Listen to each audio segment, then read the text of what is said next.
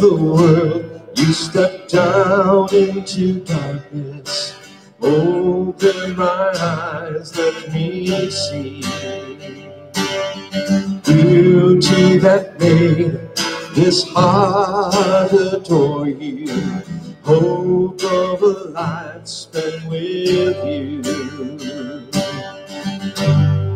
So here I am to worship, here I am to bow down, here I am to say that you're my God. You're altogether lovely, altogether worthy, altogether wonderful to me.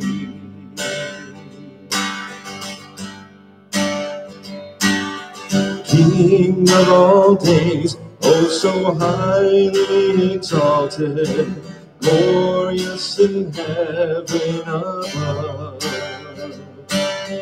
Humbly you came to the earth you created, all for love's sake you paid for.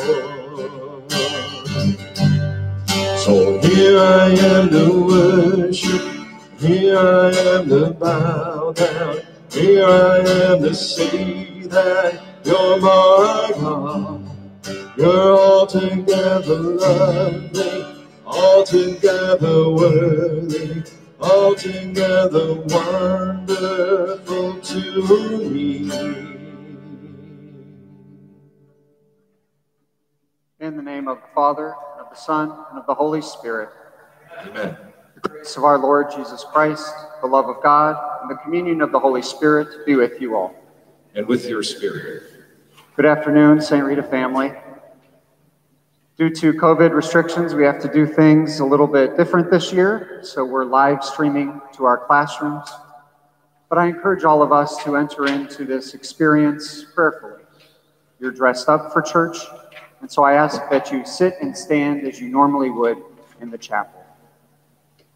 My brothers and sisters, let us acknowledge our sins and so prepare ourselves to receive these sacred mysteries.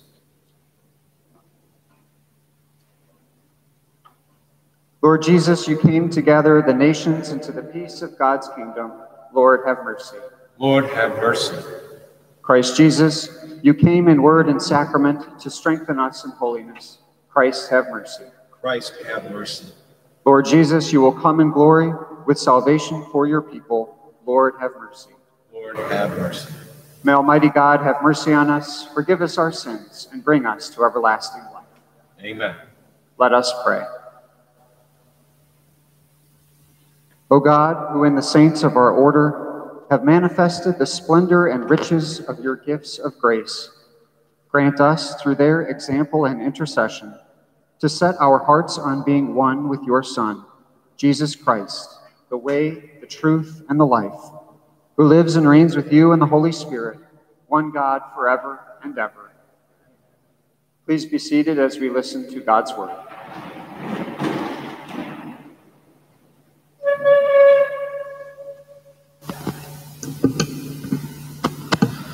A reading from the first letter of Paul to the Corinthians. Brethren, if I speak in the tongues of men and of angels, but have not love, I am not a noisy gong or a clanging cymbal. And if I have prophetic powers and understanding all mysteries and all knowledge, and if I have all faith, so as to move mountains, but have not love, am I anything? If I give all I have, and if I deliver to my body be burned, but have not love, I gain nothing. Love is my patient and kind. Love is not jealous or boastful. It is not arrogant or rude. Love does not insist on its own way. It is not irritable or resentful. It does not rejoice at wrong, but rejoices in the right. Love bears all things, believes all things, hopes all things, and endures all things. Love never ends. As for prophecies, they will pass away. As for tongues, they will cease. As for knowledge, it will pass away. For our knowledge is imperfect, and our prophecy is imperfect. But when the perfect comes, the imperfect will pass away. When I was a child, I spoke like a child. I thought like a child. I reasoned like a child. But when I became a man, I gave up childish ways. Now I know in part. Then I shall understand fully, even as I have been fully understood. So faith, hope, love abide, these three. But the greatest of these is love. The word of the Lord. Thanks be to God.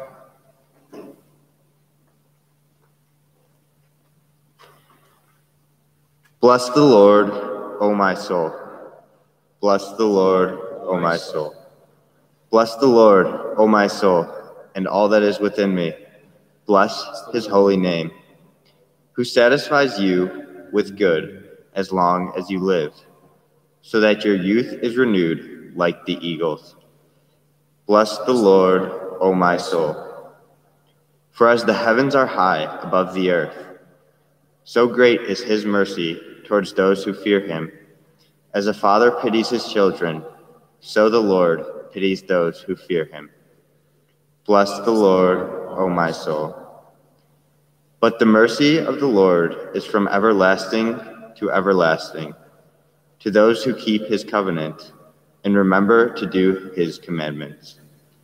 Bless the Lord, O my soul. Bless the Lord, all his hosts, his ministries that do his will. Bless the Lord, all his works, in all places of his dominion. Bless the Lord, O my soul.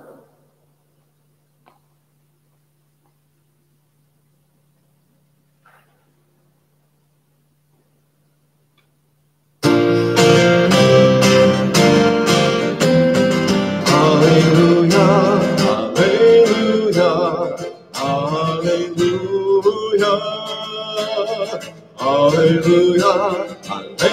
hallelujah, hallelujah, hallelujah,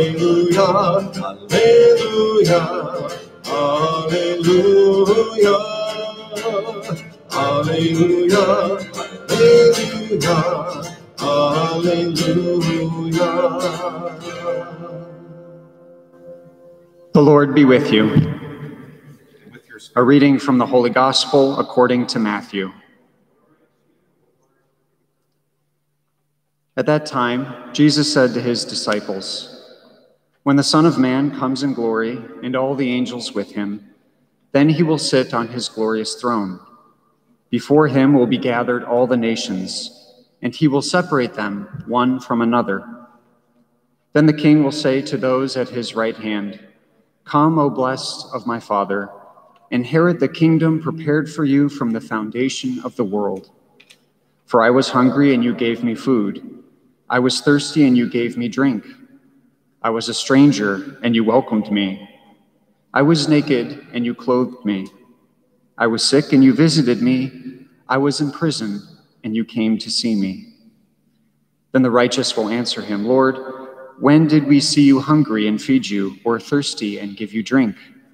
And when did we see you a stranger and welcome you, or naked and clothe you? And when did we see you sick in prison and visit you?'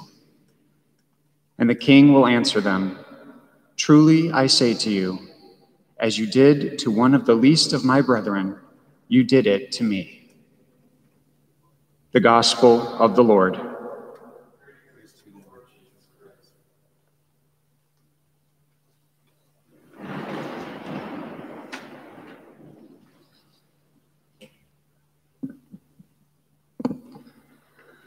So the first reading from St. Paul gives us this wonderful list of blessings that God might have given to us. The gift of angelic tongues, prophecy, understanding of all knowledge, and the gift of faith, so strong that it can move mountains. With one catch. As St. Paul says, if you do not have love, you have nothing. This, then, is the central need, the central identity as a Christian, to love. Something that most, if not all of us, want to do, because loving seems a natural thing, an instinctual thing, even the most human thing we could ever do. And that experience of love, when it happens, not if, but when it happens, will change your life. And this reading is, of course, often used for weddings. Love is patient, love is kind. It bears all things, believes all things, hopes all things, endures all things. Sounds nice, right? Something we all want. But how? Love is arguably the greatest feeling that we'll ever experience, the greatest pursuit that we can ever chase, the greatest sacrifice we may ever give up. But how to get it? How to give it? Today is the feast of all saints of the Augustinian order. And the tradition holds up these men and women of faith for their character, their commitment, and the way that they loved. There's all kinds of saints. There's a vast array of men and women, all who had very different lives. But they all shared one thing in common. They followed the call of Jesus. Some did so in active ministry as priests and deacons. St. Nicholas of Tolentine was known for his love for the poor. St. Thomas of Villanova was a bishop. St. John Stone was a professor and eventually a martyr. We have other saints who gave witness to following Jesus as contemplative, like St. Monica, constantly praying for her son, or St. William the Hermit, spending hours in prayer. But we also have lay people and even married people as saints. St. Rita of Cascia, St. Magdalene of Nagasaki, and the third order of the Augustinians. The point is, they all have different faces of holiness, and each one of these men and women were called by name to love God in a particular way. And when they said yes, they were given peace and unbelievable joy, for they came to live their vocation, to know, to love, and to serve God. But again, how? How do we do that? The answer is called discernment. In the Christian tradition, discernment is choosing between goods for your own life and for others. Vocation comes from the Latin word vocare, which means to call. And all of us as baptized Christians have a common calling, that is to holiness. That is a calling to love. Now, what that love looks like is different for each person. It's up to you to discern that vocation and how you're going to love. But your vocation from God is a sacred commitment that configures all the relationships in your life. This summer, I had the great pleasure of marrying my brother Connor. It was a really small wedding in COVID, but I was able to do the service for him because I was still a deacon. And it just felt so natural, so right, that I was up on the altar officiating the wedding, and it was so good and so right that my brother got to marry the love of his life. It was good for all of us. That's the calling from God.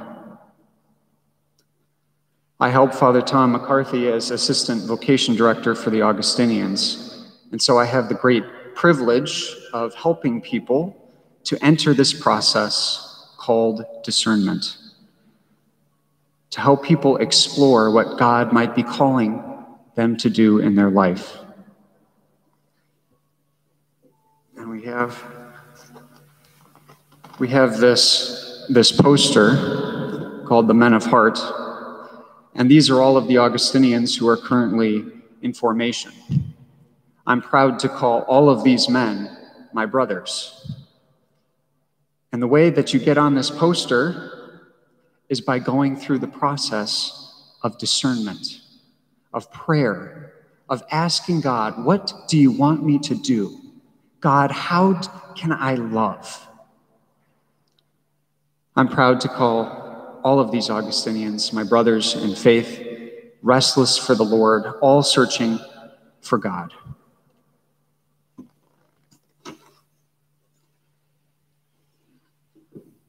Discernment is a process. And so I'm happy to say that we're going to begin a Zoom ministry of discernment, especially for high school students. We already have a few high schoolers from around the country who are interested in joining, and a few even from St. Rita Cascia High School itself. And so please let me know, let any of the Augustinians know if you're interested in participating, because this discernment group is for any vocation. Priest, brother, sister, layperson, married, it doesn't matter. It's a process of coming to understand what God wants you to do. And so it's open and available to everybody. And please let me know if you're interested. We give thanks to God for the gift of his love and for the invitation of Jesus to follow our vocation in life, whatever that might be. By sharing in this sacred feast, may the Eucharist strengthen us and bring us closer to union with God. For God invites each one of us by name to follow him, to begin that journey of faith, a journey that's amazing, blessed, and joyful. And so the question is, who or what are you going to love? You may have been given many gifts, but if you don't have love, it's all for nothing. So who or what are you going to love?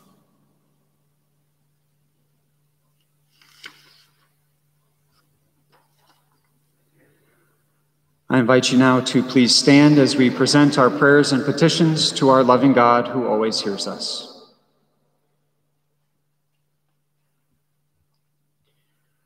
Our response is, Lord, hear our prayer.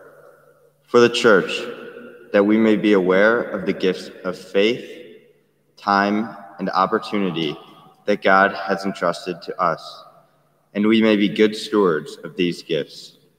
We pray to the Lord. Lord, hear our prayer. That God will free us from our fear and help us to trust his faithfulness and love as we discover our vocations. We pray to the Lord. Lord, hear our prayer. For parents, that God will give them strength and patience as they guide their children through the challenges of this pandemic. We pray to the Lord. Lord, hear our prayer. For all who are seeking employment, that God will lead them to opportunities to use their gifts and talents. We pray to the Lord. Lord, hear our prayer. For all spouses and engaged couples, that they may recognize the gift that they are to one another and continue to grow in their dedication and love for each other. We pray to the Lord. Lord, hear our prayer.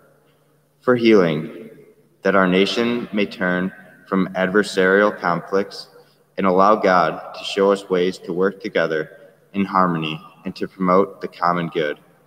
We pray to the Lord. Lord, hear our prayer. For all who are combating the coronavirus, that God will bring healing to the sick, give strength to their caregivers, and wisdom to those researching their cures. We pray to the Lord. Lord, hear our prayer. For all who have died, especially those killed by violence and natural disasters, that God will welcome them into the light and joy of his presence forever. We pray to the Lord. Lord, hear our prayer. And in a special way, this November, we remember the deceased members of the St. Rita family. For the souls of those who are enrolled in our Book of the Dead online and for their families, we pray to the Lord. Lord, hear our prayer.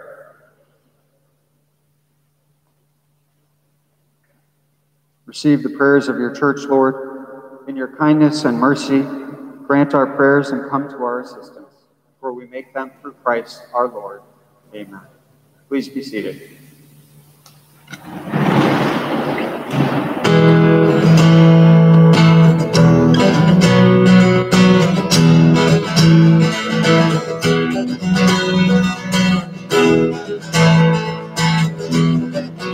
Our God is good.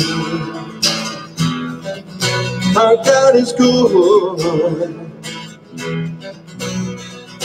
Holy and righteous, powerful and true. Our God is good. Our God is good. Holy and righteous, powerful and true.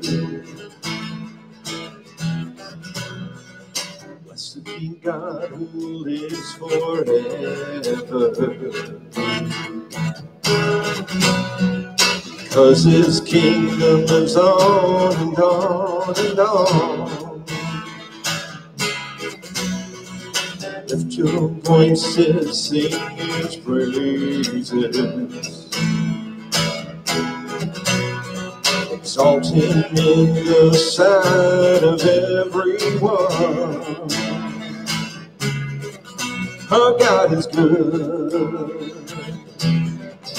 Our God is good. Holy and righteous, powerful and true. Our God is good. Our God is good. Holy and righteous, powerful and true. Pray, brothers and sisters, that this, our sacrifice, may be acceptable to God, the Almighty Father. Lord, accept the sacrifice for the praise and the glory of God's name, for our good and good of all his holy church. Receive our offering, O Lord, and through the prayers of our Holy Father Augustine and all the saints of our order who rejoice with him in heaven, make this sacrifice a wellspring of life and salvation for us all. Through Christ our Lord.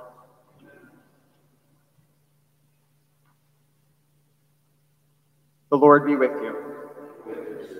Lift up your hearts. We lift them up to the Lord. Let us give thanks to the Lord our God. It is right and just. It is truly right and just, our duty and our salvation, always and everywhere to give you thanks, Lord, Holy Father, Almighty and eternal God. For today, by your gift, we celebrate the glory of all the saints of our order, our brothers and sisters in the heavenly Jerusalem.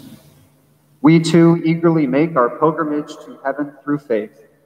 The glory of the saints fortifies us with hope and draws us on as we find encouragement and help in our weakness through them. And therefore, with the choirs of angels, we sing the hymn of your glory as without end we acclaim.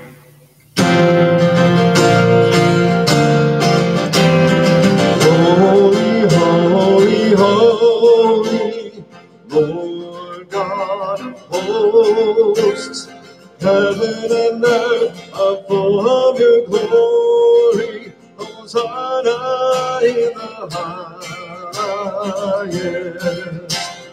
Blessed is he who comes in the name of the Lord. Hosanna in the highest. Hosanna in the highest. I invite you to remain standing. You are indeed holy, O Lord, the fount of all holiness. Make holy, therefore, these gifts, we pray, by sending down your Spirit upon them like the dewfall, so that they may become for us the body and blood of our Lord Jesus Christ. At the time he was betrayed and entered willingly into his passion, he took bread, and giving thanks, broke it and gave it to his disciples, saying, "Take this, all of you, and eat of it, for this is my body, which will be given up for you."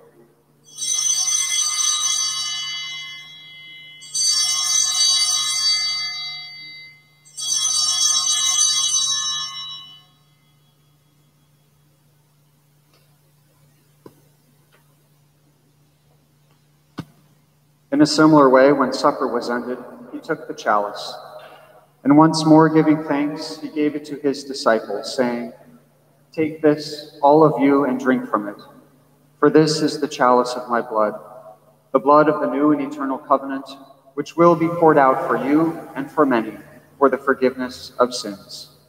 Do this in memory of me."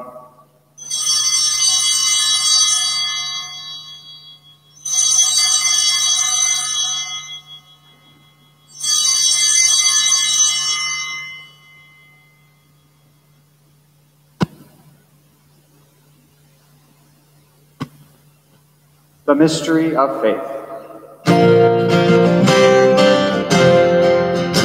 We proclaim your death, O Lord, and profess your resurrection until you come again. Therefore, as we celebrate the memorial of his death and resurrection, we offer you, Lord, the bread of life and the chalice of salvation, giving thanks that you have held us worthy to be in your presence and minister to you. Humbly we pray that, partaking of the body and blood of Christ, we may be gathered into one by the Holy Spirit. Remember, Lord, your church spread throughout the world, and bring her to the fullness of charity. Together with Francis, our Pope, and Blaise, our Bishop, the clergy, the religious, and all your faithful people. Remember also our brothers and sisters who have fallen asleep in the hope of the resurrection, and all who have died in your mercy. Welcome them into the light of your face. Have mercy on us all, we pray, that with the Blessed Virgin Mary, Mother of God, with Blessed Joseph, her spouse, with the blessed apostles, St. Augustine, St. Monica, St. Rita, St. Nicholas of Tolentine, St. Thomas of Villanova, and all the saints who have pleased you throughout the ages, we may merit to be co-heirs to eternal life, and may praise and glorify you through your Son, Jesus Christ.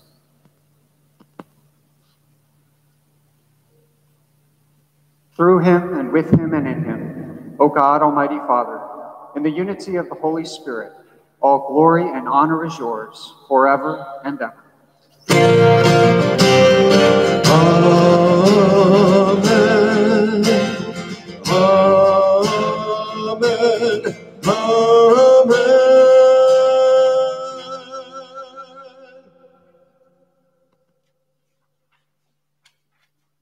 So with one mind and one heart, as one family, we dare to pray as Jesus taught us. Our Father, who art in heaven, hallowed be thy name. Thy kingdom come, thy will be done, on earth as it is in heaven. Give us this day our daily bread, and forgive us our trespasses, as we forgive those who trespass against us. And lead us not into temptation, but deliver us from evil. Deliver us, Lord, we pray, from every evil. Graciously grant peace in our days, that by the help of your mercy, we may be always free from sin and safe from all distress, as we await the blessed hope and the coming of our Savior, Jesus Christ. For the kingdom, power, and glory are yours forever. Lord Jesus Christ, who said to your apostles, "Peace I leave you, my peace I give you," look not on our sins, but on the faith of your church, and graciously grant her peace and unity in accordance with your will, who live and reign forever and ever. The peace of the Lord be with you always. And with your spirit. Let us offer each other some sign of socially distant peace.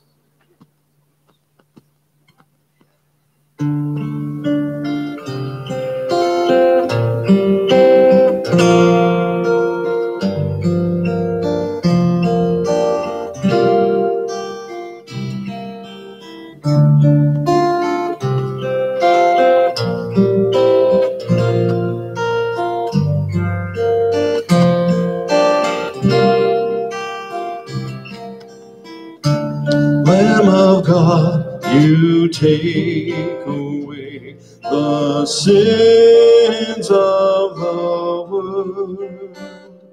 Have mercy on us. Lamb of God, you take away the sins of the world. Have mercy on us.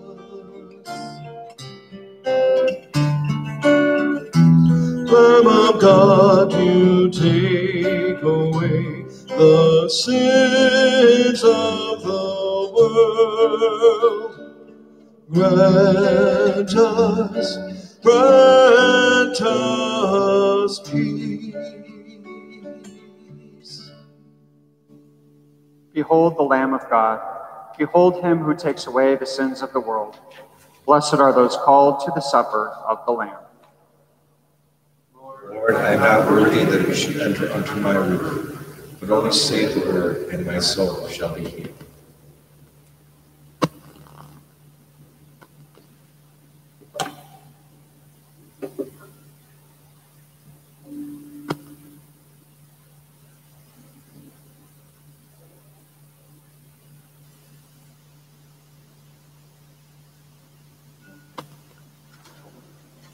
Before distributing communion, we'll say the final blessing. We'll finish Mass, say the final blessing, and then we'll have communion ministers come around to the classrooms. So please remain respectfully quiet while we go through the hallways distributing communion. Let us pray. Father, source of all holiness and marvelous in all the saints of our order, you have sanctified us through the reception of the sacrament, containing the fullness of your love. We implore you to give us your grace so that we may complete our pilgrimage from this table to the banquet in our heavenly homeland. We ask this through Christ our Lord. Amen. The Lord be with you. And with your spirit. May Almighty God bless you, the Father, and the Son, and the Holy Spirit. Amen. Let us go in peace to love and serve the Lord. Thanks be to God.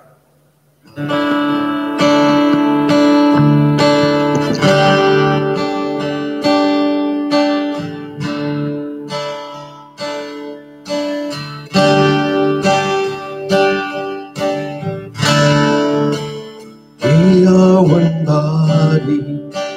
body in Christ, and we do not stand alone.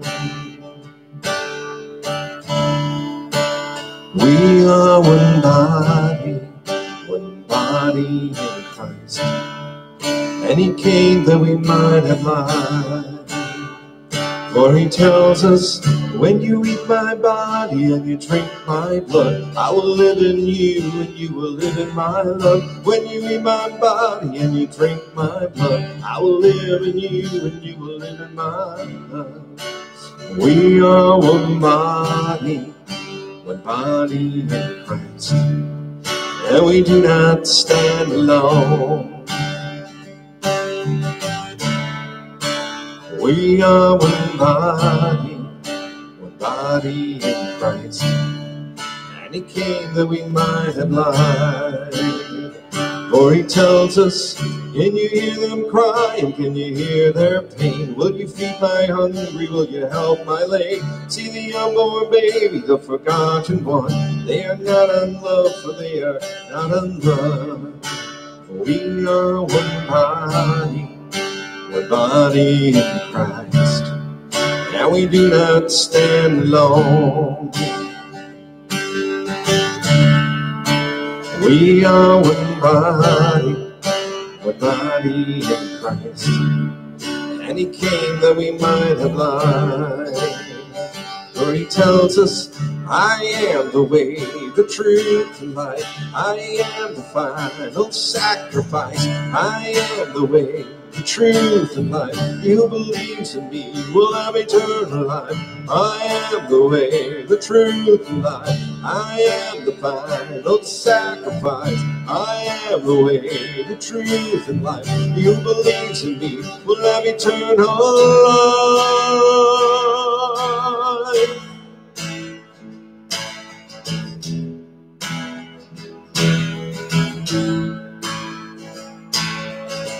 I have come to save you that you might have life. Through the toils and sorrow, through the Lord and strife. Listen when I call you, for I know your need. Come to me, your shepherd, for a flock I'll feed. We are one body in Christ, and we do not stand alone. We are one body in Christ, and he came that we might have life. In the name of Jesus, every knee shall bend. Jesus is the Lord, and he will come again. At the name of Jesus, every knee shall bend. Jesus is the Lord, and he will come again. Yeah, we are one body in Christ, and he cannot stand alone. We are one body in Christ, and he came that we might have life. We are one body in Christ, and we do not stand alone. We are one body in Christ, and he came that we might have life. We are one body in Christ, and we do not stand alone. We are one body in Christ, and he came that we might have life.